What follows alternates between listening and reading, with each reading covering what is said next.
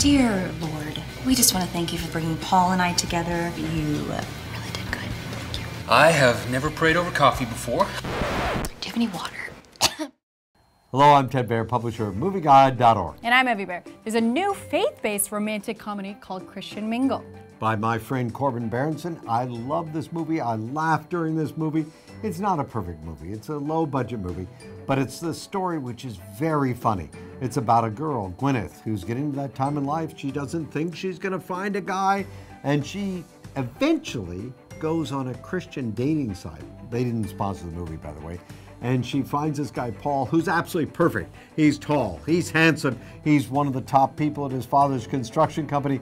And she goes on a mission trip to get past all of the Christianese. She gets Christianity for Dummies, Bibles for Dummies, and suddenly somebody finds it out that she's a fraud.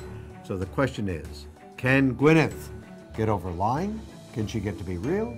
Maybe she'll even find Jesus in Christian Mingle. You're not Christian? When is the last time you stepped into a church? Last month. You went to church last month. Okay, so it was a wedding. Sounds good. It's a very wonderful movie in terms of plot. It's very well done, a lot of stars in it. It's a good movie, but it sags a little bit in the middle. Christian Mingle, go to movieguide.org. For the full review, go to movieguide.org. You're right, this is wrong. This is wrong. What's wrong? I'm Paul. Gwyneth Hayden.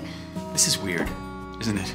It's a weird way to meet somebody. It's a very strange new world. But the stuff between never really changes. Family, joy, our love for the Lord. Yeah, gotta love him. The Lord.